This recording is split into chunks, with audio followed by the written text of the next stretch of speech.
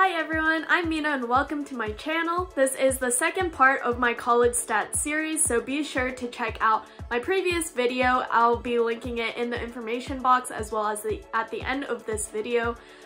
In that video, I talked about my scores, so like my ACT scores and my SAT.2 scores, so make sure that you watch that video right after you watch this one.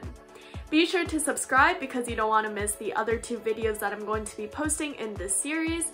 And with that being said, let's get straight into this video.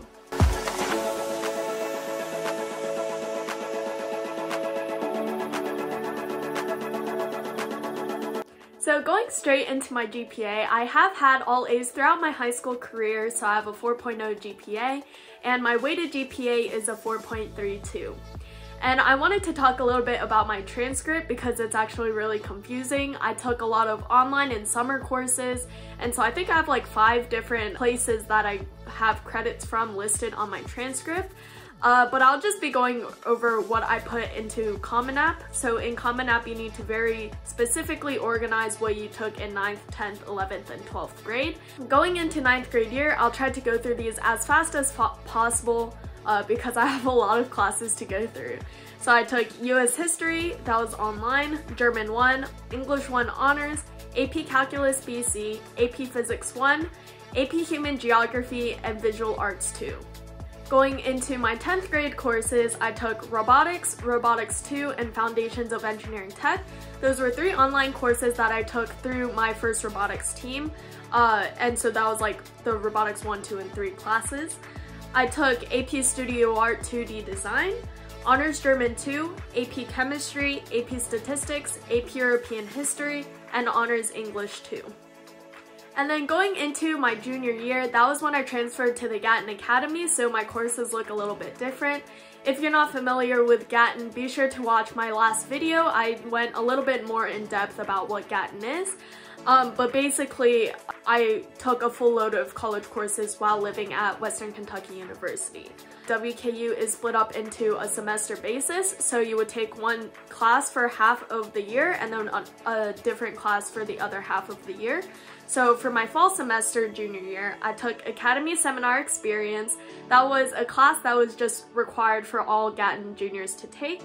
I took Descriptive Astronomy, College Chemistry 2, and the corresponding chemistry lab. Because I took AP Chemistry and I got a 4 on the exam, I was able to skip Chemistry 1 and go straight into Chemistry 2. I took Honors Computer Science 1, Practicum/Computer Sci. That actually wasn't a course, but it was more like the research credit that I received by doing research at the university. Then I took Multivariable Calculus, and that rounded out my fall semester. Going into my spring semester, I got another research credit. I took Honors Advanced Computational Problem Solving. That again was a Gatton requirement. I took Elementary German 1 and 2, so that was a bi-term class. So the class essentially went twice as fast. Since I took German previously while I was at RAL, I thought I would be fine in a bi-term class.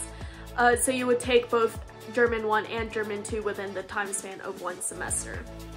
I took Differential Equations, and then finally University Physics 1 as well as the corresponding physics lab. Going into my 12th grade year, again, I was a student at Gatton Academy, and obviously these classes weren't complete by the time I finished sending in all of my college applications, so all of the colleges will only see my first semester grades. So for the fall semester, I took Linear Algebra, Computer Animation 1, which by the way, an incredible class. I loved it. If you have a chance to take those kind of classes, I would highly recommend it. I got another research credit, and I took Japanese 1 because German didn't fit into my schedule and I love learning new languages. I took Numerical Analysis, which if you aren't familiar, it's a graduate level CS course, and that was actually a really difficult CS/math course, and I learned a lot in that class.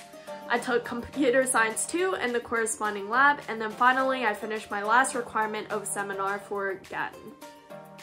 Then I'll also talk about the courses that I'm going to take in the spring semester, just because in the Common App you have the option to list the courses that you're going to be taking, so that may or may not have had an impact on my application.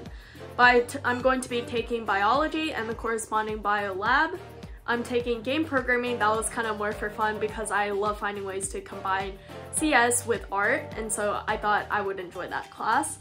I enjoyed computer animation 1 so much that I'm taking computer animation 2, and I also really love Japanese, so I'm taking Japanese 2. And then finally, I'm fulfilling my last high school English credit, so I'm taking English 300. I know that this video contained a lot of information and I went through it super quickly, but I hope that this video helped you kind of get to know the classes that I've taken. Overall, I'm going to be able to have about 70 college credits, and so depending on the college that I choose to go to, those may or may not transfer. So for example, my brother went to Northeastern University and he was able to transfer around 70 credits. And then for my sister, she went to Cornell and she wasn't able to transfer barely any credits. So depending on the school that I go to, that's going to determine how many credits I'm going to be able to transfer. Thank you so much for watching this video. I hope you enjoyed it. I hope it was helpful. Make sure that you subscribe again because I'm going to be posting 2 other videos in my college stats series, so you don't want to miss out on those. If you enjoyed this video, please give it a thumbs up. I'd really appreciate it, and as usual, I'd love to hear about any thoughts you have in the comment section down below. See you in my next video. Bye!